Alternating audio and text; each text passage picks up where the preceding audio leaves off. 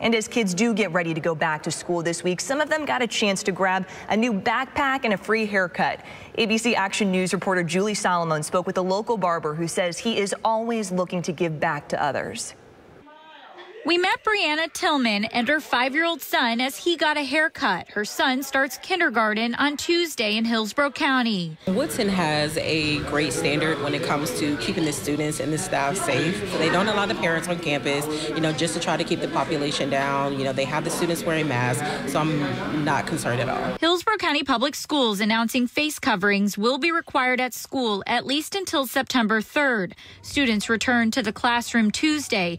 Parents or guardians may fill out an opt-out form if they prefer their child does not wear a face covering. Tillman says her son will wear a face mask at school, and thanks to a local barbershop, her son received a free backpack Sunday. The owner of Plan A Barbers on West Waters Avenue in Tampa gave away 50 backpacks Sunday and free haircuts from 10 in the morning until 3 on Sunday. They don't have to be a client to receive a backpack and the supplies or some food, so anybody's more than welcome to stop in.